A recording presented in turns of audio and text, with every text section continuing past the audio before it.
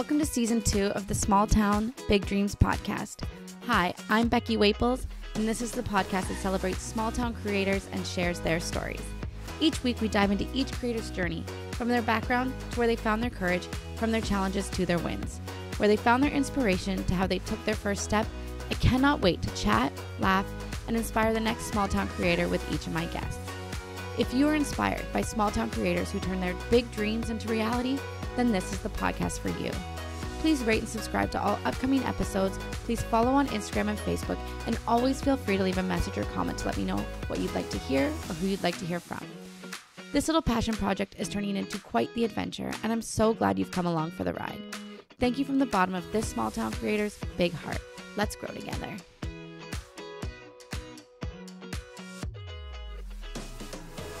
Thank you for joining me today, David and Kristin Dimmick, right? Is that how you pronounce your last name? Yes. Okay. Yeah. And you guys are from Southampton? Yeah, that's right. Yeah. Yeah. And Kristin, you reached out to me because David's an artist. Yeah. That's right, yeah. What was the goal? What was the goal to be here today? I think, one, I love that you're highlighting, these local businesses, these local people doing, living their dreams. Yeah. That's great. That's exactly what we're doing. And we really love the idea of supporting local businesses and promoting that. And just David's, emerging artist. He's new in his career. So it's great to have an opportunity to let people know about him. Yeah. David is excited. Are you from Southampton? No, we're not from Southampton. Okay, where are you guys from? I'm from Sundridge, near North Bay. Oh, wow, okay. Yeah, I grew up in Tillsonburg. Oh, okay. Yeah. Yeah. And how did you guys meet? Let's start from the beginning. So we went to high school together at a school near Niagara Falls. Oh, okay. We kind of met there in grade 11. Uh-huh. Yeah. Wow. We got married after our first year of university. We went to University of Waterloo together, and then, yeah. Cool. Yeah. And what brought you up to Southampton area? We came for work. Yeah. So Okay. Yeah. Okay. And do you guys both work full time? Yeah. Yeah. Right. But you're here today because you are an artist, David. Yeah. Yeah. Right. And I know you've obviously always been an artist. Yeah. Was it like an art school that you guys went to if you were both from? No. Oh. And I'm not a trained artist. So I always was interested in art since I was young. But I was always steered away from doing art. Okay. Yeah. My parents kind of had the idea that I would be an engineer. That Right. was what they wanted me to do. And that's what I wanted to do too. Okay. But I always liked the drafting part of it and the creating part, being able to design stuff and make stuff. So I think that was kind of building blocks towards being an artist. And yeah, it's only been the last, off and on over the last maybe 7 or 8 years, I started doing more art with the kids and kind of exploring different mediums. And then only in the last maybe 3 years, I've really started focusing in on oil painting and it's just kind of taken off in the last couple of years. Very cool. Yeah. When you started painting, had you always thought that you would make a business out of it, or was it more of a hobby? Or no, originally, we'd always talked about having a small business. Okay. But I always kind of thought it would be more geared towards engineering, and Kristin is a project manager. Oh yeah. And does construction project management type stuff. So I always thought it would be more geared towards that. Yeah. And then, when I started painting, originally I was just kind of doing it for fun when we were stuck at home, something to do. And I think I had started posting a little bit, on social media. And I think probably a lot of people at that time, I was ready to just delete all my social media. Yeah. Because everything was so negative. And but then I was kind of I'm maybe if I posted something positive or something, so I started posting some of my art just to kind of balance all the negativity. And I started selling art, and then we kind of realized, it was probably worth trying to make something of it. That's pretty cool. Yeah. We entered some of your work into the Southampton Art Gallery last spring to get for the jury process, and he was juried in, and it was kind of at that point that happened, and we said, okay, let's go and put everything together pretty quickly to make it official, I guess. Okay. Yeah. And by official, do you mean like you have a business license? Very cool. Mm-hmm. Yeah. And you sell mostly online, or do you sell through the art gallery as well? Both. Okay. Yeah. So his work's at the Southampton Art Gallery. There is a little business down in Ripley called Collective Co. So she does mainly consignment, but she started bringing in different vendors. So some of his work is down there. And then online shows, and we have our own website as well. Instagram. Post mostly on Instagram. That's where the new stuff comes up all the time, but I try to keep the website as up to date as possible. So I would say on the creative scale, I'm way more musical. So tell me about, like, what do you normally paint? I think it's landscapes. Yeah, a lot of landscapes. Kind of done a little bit of everything. I haven't really done any abstract work, mostly like landscapes or still lifes. I've painted some animals. I like painting animals. It's a good challenge. Yeah. Mostly natural world type things, landscapes, animals. You've done a lot of lighthouses. And that would be area. Yeah. But some still life as well. Just whatever inspired him, right? He gets bored easily. It has to change up. And then you mentioned oil painting. Yeah. Have you experimented with other mediums or? Yeah, like I started probably going back 8 years. A good friend of mine up at a camp we help run in the summer. He's a spray paint artist. Very cool. So I kind of started doing that with him, just to kind of, like, we were teaching kids how to spray paint and stuff. And cool. So I picked it up. Legally teaching kids how to spray paint. Not graffiti. Yeah. So I kind of dabbled with that, and that's kind of what I guess got me started. Yeah. Doing some graffiti painting. But I've done acrylics. I still do a little bit of acrylics and watercolors. I just find more watercolors. Yeah. More watercolors than acrylic. I find watercolors are a lot more portable. So if I'm like traveling or sketching places, I can pull out like a watercolor pad and do a quick sketch. Cool. Whereas taking oil painting around is a lot more involved. Right. Yeah. Yeah. So I do that as well. And we do sell quite a few watercolor paintings too, but I prefer working in oil. I just like the look of it better. Yeah. So you kind of mentioned that you wanted to start your own business originally. Like, that's always been like on the back burner of your plan. Yeah. And what inspired you to want to be an entrepreneur? I think being our own boss. Yeah. Out of it, right? Like, and we've always had that drive. My parents own their own business. Okay. And so I've always been kind of I've been the child, the kid that was going in to clean the store and having a family business kind of environment. So I kind of like that for our kids. We try to involve them as much as possible. I think it's always, as long as I've known you, you've always been driven that way. Yeah. To just create or to just do things, be your own person, right? Yeah. And I think our skills really line up. Yeah. Like Dave mentioned, we were considering going an engineering route, but he always talks about, I'd love to, design, someone wants a really artistic shed or something like that, and always had the idea of art in that somehow. And I've always been, business side of things. Yeah. My Excel spreadsheet. Yeah. Things like that, right? The management, scheduling side of stuff. So we've always worked well that way. A good partnership. Yeah. My parents work together. So I only know parents that they were teachers, but they were always together. Yeah. I've always thought I want to work with my husband. Always. I've always thought that. Like having the same schedule. My dad used to make my mom her lunch every day. Yeah, so I was like, I just want to eat lunch with you every day. I don't know. It seems weird to me that you would go to separate places. Like I've done that our whole relationship, but it does seem weird to me. So I was wondering if like working together has been a goal as well. I don't know if it's specifically that. I mean, we've been married for 21 years. Wow, yeah.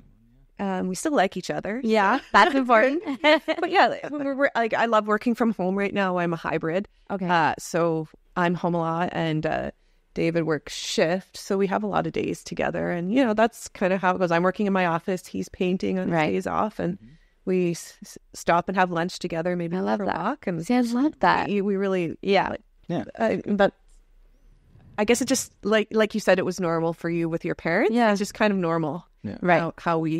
How I think too, like our skill sets are like work really well together, where like Kristin's kind of naturally does the administration, right? I do the creative stuff, but at the same time, Kristin is also very artistic and very creative, and has a good eye for art. Nice. And I can be organized and do some of the administration if I need to. Yeah.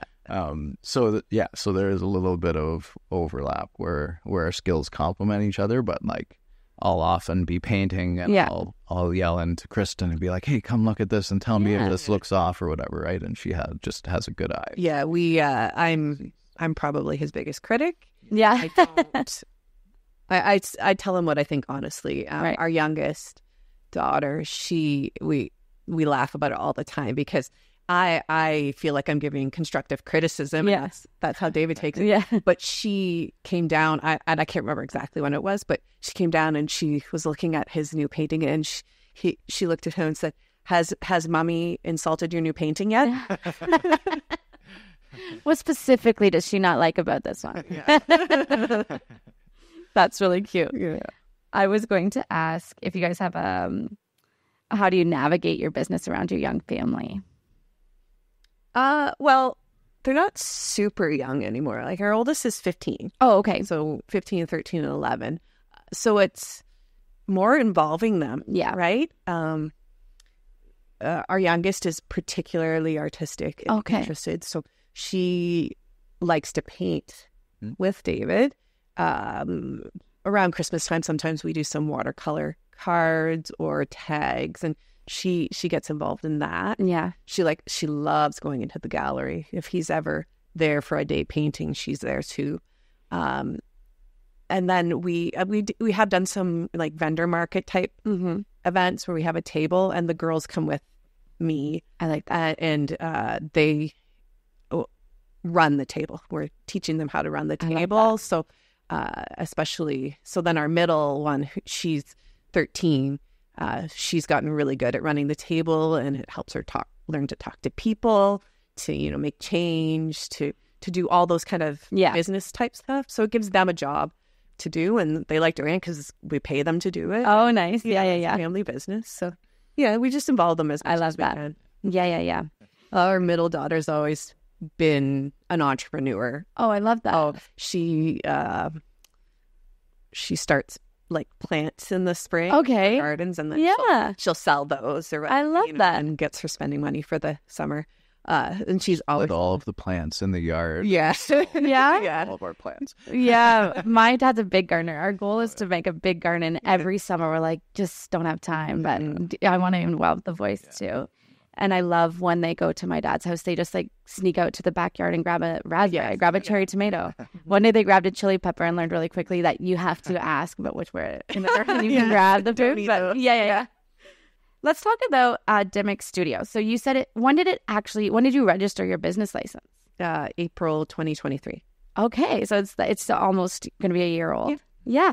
And I want to know more, like, who are your customers? Like, do you have like regulars? Like, I mean, I think at the start it was a lot of friends and family. Okay. So really supportive friends and family, and kind of branched out from there and got some collectors buying. Okay. So lots of like repeat collectors buying. And then I don't know, through the markets, I guess, like random people. Right. Yeah. Someone coming in, I'm sure people come to Southampton or Portland for a vacation. And they go in, and some people buy art when they're on vacation.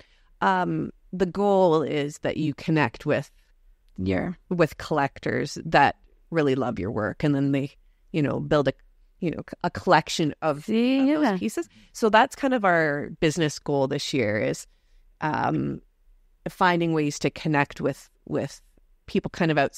We're starting to connect with people outside of our bubble, right?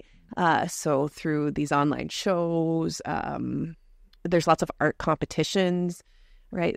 Entering things into those to kind of get his name out there a little bit more. I like that. Right? And it's starting to work. There's some exciting things happening that I can't really talk about yet. Okay. But that's exciting. Yeah, up and coming for this summer. So, But you don't, do you just sell your paintings? Because, or you mentioned cards as well, or prints? Yeah, prints and cards. The watercolors are a little different than the oil paintings. They're just a different type of art and price point. And how do you price your paintings? So we looked at a bunch of different models for how to price it. And the one I liked the best was basically, it's kind of like a square inch, like price per square inch. Okay. So that way you can kind of have a consistent approach to pricing it. And it factors in fairly well, like time and materials. The only issue is when you get to smaller paintings, you have to kind of bump the price up, and when you get to really big paintings, you got to bump the price down. So it's not totally linear, but for the most part, that's kind of the best approach we found, just to keep the pricing consistent, and then we kind of reevaluate every year or so, and decide if we need to bump the price up or keep the price the same. Right. Yeah. And then the watercolors are a little different. Yeah. Yeah, they're more just a set price per size, kind of. Yeah. But I don't have a lot of variation in the size I do for watercolors. Are you ready to live kindly, confidently, and ridiculously happy? Me too. I'm Sophia Lemon, and I host Ridiculously Happy Peoplecast. Once a week, I sit down with an awesome person I want to learn from, and we talk about how in the heck to balance life. Throw on your sweats and prepare to laugh, cry, and even cringe as we talk about all the bullshit that comes along with living ridiculously happy. Subscribe to Ridiculously Happy Peoplecast, and that's PPL Cast, on Apple Podcasts, Spotify, and wherever you find your podcasts, and get your shit together with us. I'm Lauren Best, and in my podcast, I have conversations with compelling creatives and answer your questions. I dive into what I've learned as a voice coach and performance poet, and share why over 15 years of music leadership has shaped my collaborative approach. I reveal how I've reawakened my own creativity. Subscribe to my new show, Lauren's Best, wherever you get your podcasts. Join me on Substack for exclusive bonus content, laurenbest.substack.com. I follow another local artist, and she posted this week, because I need art on my wall. She posted this week, or maybe it was a couple weeks ago, that there's an incentive right now to buy Canadian art. Yeah. And can you explain that? Sure. Right now, if you buy Canadian art, and it has to be Canadian, right? You can't be a Canadian and purchase it outside of Canada. Oh, okay. Assuming that they charge you HST, then it becomes a tax write-off. Yeah. And is it the full price of the painting? Yeah, I think so. Okay. Yeah. As far as I know. Okay. Because I saw that and I said, well, then. As long as you charge tax on it, yeah. Okay. So. And you charge tax on it? Yeah. Perfect. And, I wrote here, do you do most of your painting in a studio, or do you do it outside? Where do you feel like the most? I've done most of mine in studio. Okay. Which is actually our living room. Yeah, okay. You need a shed. You need to buy a house with a shed. So and I'd like to get painting more outside. I just haven't had time yet. And kind of the pattern that I've been in the last 3 years or so since I started. Like I do a lot of camping in the summer and traveling, and get lots of good reference pictures.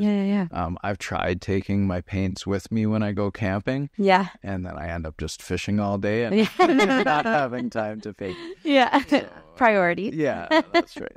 So yeah, it's something I would like to do more of, to do more like plein air, on location type stuff.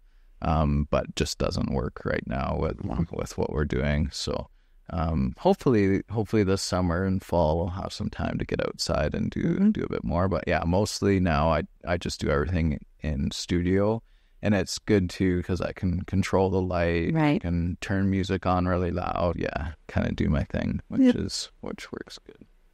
Let's talk a little bit about exciting projects that are coming up.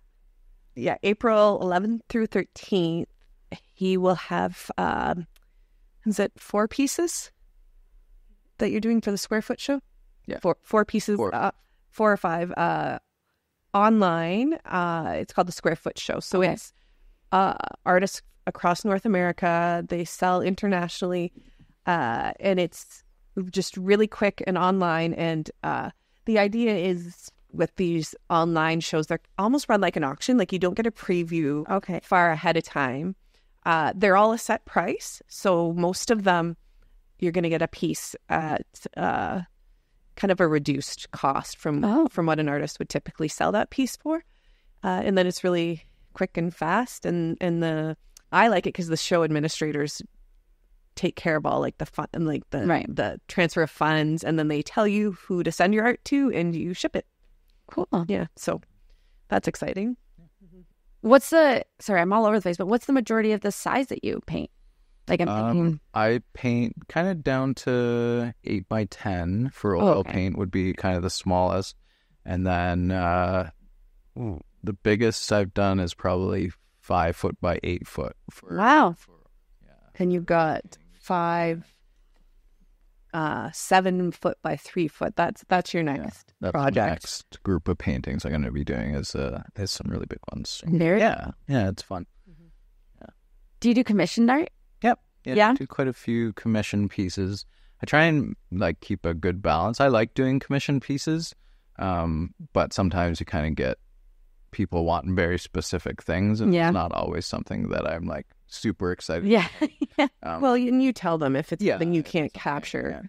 Like occasionally you'll get someone like I had a request one time for someone to paint their wedding portrait, and I don't really do portraits like or faces. people in general. Yeah. And so I was just like, I'd love to, but I don't think that would really work. Yeah. I love, like, I've painted a few like people's pets. I like doing that type of thing. And I like doing commissions because, you know, it makes people happy. People are excited to see what I produce. So I like doing that. And I'd say probably half of maybe what I'm painting are commissions, and the rest is for it varies. Right. Yeah, about that. Yeah. I think you like the challenge of taking that memory or that picture of a pet or whatever it is, and seeing creating that piece that someone would love. Yeah. Mm-hmm. Yeah. Are most of your customers from the Bruce County region? Or it sounds like since you can buy online, you could sell all over the place. I'd say probably a lot are like Grey Bruce. Right. We've sold some in Collingwood. There's some that have shipped out east, like PEI. Very cool. Lots shipped out west. So kind of all over Canada. I don't know if we've shipped any into the States, like international yet, but yeah. Okay. Like, because I'm trying to find out, like, from PEI, how did they find you? Like, so that one was through a show we did in Tiverton. That's so, yeah. Yeah. So, Kristin, you must be the one looking for all the art shows. Yes, I am. Yeah. I don't think it's a theory, but I always think like there's people out there that have this passion to start their own business, and then they're like, I don't know how to do A, B, or C, and then they're just like hope kind of dies. Yeah. So it sounds like in this partnership, you do the obviously we've talked about the admin work, but also like you just get to be the creative. Yeah. I love that. Yeah. And it's good because I don't know. Sometimes Kristin's like, oh, I just feel like, you're doing all of the business and you're the most important part. And it's like, if it was me painting, I would just be painting stuff. Yeah. And then be giving his painting. That's exactly. And moving on, right? Like, and so without Kristin kind of pushing me to sell stuff and to get into galleries and making those connections. But at the same it time, would be happening at all. if you didn't paint, we wouldn't have this business either, right? Yeah. Yeah. But I do, and I would be your role, Kristin. Like I'm not very creative, but my husband's not an artist, but my husband would be really good at like doing those dirty jobs. Yeah. But then he'd be like, I didn't know what to charge them. Yeah. I didn't follow up to see if they paid me. So then that would be like my role as well, just to make it like a viable business so that we're successful. Yeah. Yeah. So it just feels like, I just wanted to say that it feels like you guys are doing a really good partnership. Maybe. Yeah. So how does, because the podcast is called Small Towns, Big Dreams. Tillsonburg, small town. Yeah. What would the population of Tillsonburg be? I think when I lived there, it was about 15,000. Oh, so to me, that's a big town. I think for that area, though, it's considered small. Yeah. Felt small town. And what did you say your town was called? Sunridge. It's Sunridge. like 900 population. Yeah. Okay. Smaller. I was like, I'm from Lion's Head, which is like 500. So that's why I was like, 50. Oh my gosh. But okay, yeah, Sunridge near North Bay, right? Yeah. I have family up in North Bay, but well, we lived on Manitoulin Island for a couple of years too. Oh, nice. And we lived in Kagwan, and I'm not even sure what the population is. It's probably closer to 300. If that. What is it called? Kaiwan? Kagawong. Is that on the island? Yeah. Oh, yeah, that would be small. How does living in a small town contribute to Dimmick Studio? Yeah, like I think for me, like from the art side of things, having like the art gallery and the art school in town is pretty neat. Like for a small town to have like such a, I guess, big art community. Right. To me, that's really good and really important. And I've kind of used that and connections through there to learn more, like getting into being an artist and selling art. I found very daunting. Yeah. So kind of making those connections and having people I can bounce ideas off of, ask questions and different things like that. It's been really good, and the community's been very supportive and welcoming as well. So that, for me, that's the biggest thing. I think too, because of what you like to paint, the natural world and beaches and sunsets and hiking through the woods and canoes and farms. You paint a lot of farmland and it's what Bruce County is. Right? Yeah. But also I feel like there's a really big community here that supports small town and local, and it's growing. I can see it growing bigger all the time. Yeah. This real movement to support people who are local and are trying to do, their, small town, big dreams, right? Yeah. I think that's really neat too. It's, just very supportive. Yeah. I think that about our community as well. Mm-hmm. Yeah. I don't know how to word this question, but you work shift work. Yeah. And I hear, my husband doesn't work shift work. I'm thankful for that. But a lot of my friends' husbands work shift work, and it's not always deemed upon nicely. But it sounds like for you, this is the best. It gives you the opportunity to work for yourself. Yeah, I think it was definitely harder shift work when the kids were younger. And I couldn't support as much at home. Now that they're older and they're fairly well self-sufficient, like being on shift gives me lots of days off. Yeah. Gives me stretches of time off as well. Yeah. So I can work on some of these bigger projects. So kind of like I'm working 12-hour rotating shifts. So compressing a week's worth of work into like a weekend means that frees up time during the week, right? Yeah. Because when you said that, because I literally had this conversation this week. She was like, when do you, my friends were like, well, when do you see your husband? And then the other friend was like, he doesn't work shift work. And I'm like, oh, and I was just thinking, and I took it away like, thank goodness, only because from that conversation. And then when you mentioned that you work shift, my brain was like, wait a second, that would be good for an entrepreneur, having all that extra time. I mean, I would never want to work 12 hours. Neither would I. I don't want to work nights, but in sense for a small business, or even in sense for a creative business, it's and it works good too, like because I'm not doing the administrative stuff. Like I can come off of a night shift, wake up, and be kind of groggy half asleep. Yeah. But I can still like be creative, and right. if I'm not, because you're using a different part of your brain, right? Yeah. So I'm not trying to concentrate on numbers or do anything. I would say, like yeah. that, right? Yeah. So yeah, that time where normally before I started painting, I would just be kind of wasting. Yeah. Yeah. Now I can do something. David never wastes time. No. We're always too busy. Yeah. I also like that you said now that your kids are self-sufficient. Yeah. I feel like when my kids are self-sufficient, what will I be able to do? Yeah.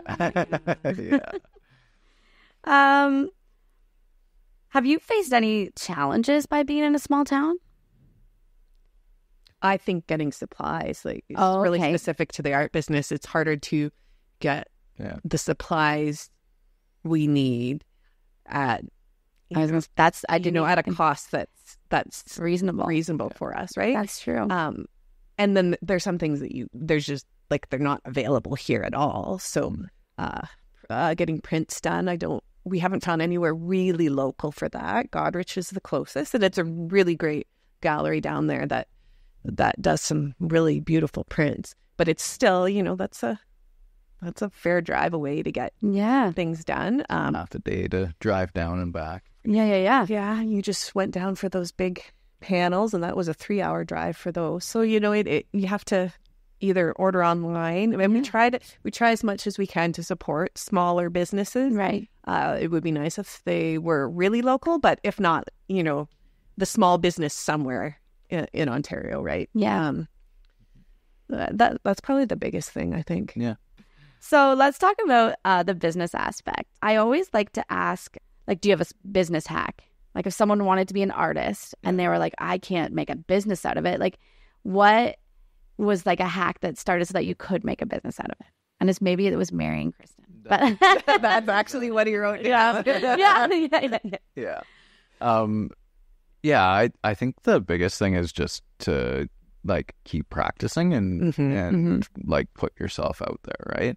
And for me, like, I'm still very like self-critical of my art, and I'm always like, I always don't think it's good enough. Yeah. And Kristin's like, well, I like it. I would hang it in my house. So let's put it. And if I don't like it, I tell you. I was gonna say, if your toughest critic likes it, then so and it definitely helps.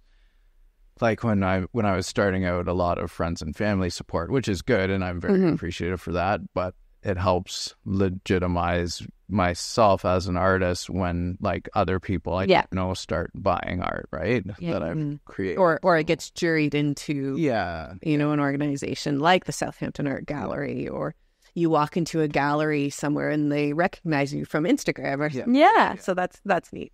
Yeah, so that's the biggest like hack, I guess, if it's a hack, is to just keep working at it and keep doing something that you love, get it out there and in front of people, and yeah.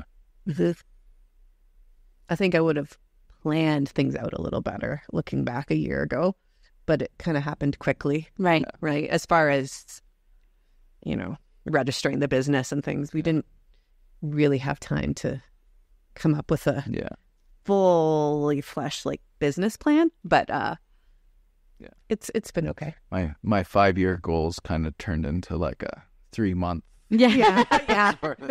Okay, that really fast. Yeah. So I interviewed the Bruce County Economic Development. Did you reach out to anybody in there that went? I've taken I've jumped on some of their webinars that they do, and that's been helpful. Yeah. Yeah.